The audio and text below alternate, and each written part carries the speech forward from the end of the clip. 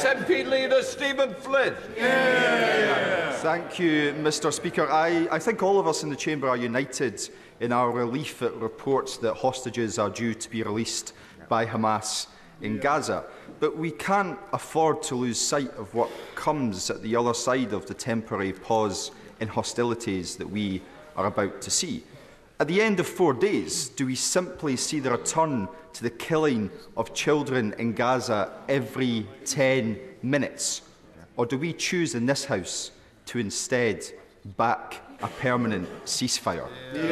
Prime Minister.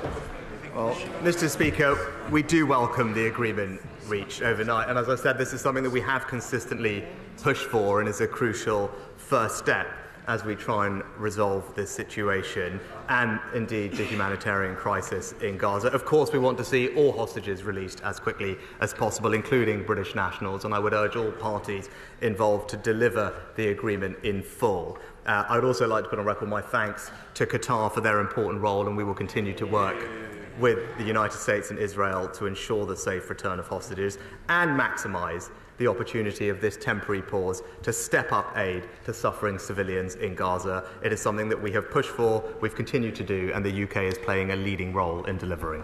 Stephen Flynn. Mr. Speaker, ultimately it's not a pause in the killing of children that we need. It is an end to the killing of children that we need. And I can think of no better time than now for the Prime Minister to advocate for that permanent ceasefire. But given that he won't currently do that, will he instead lay the foundations for that two-state solution by finally recognising the state of Palestine?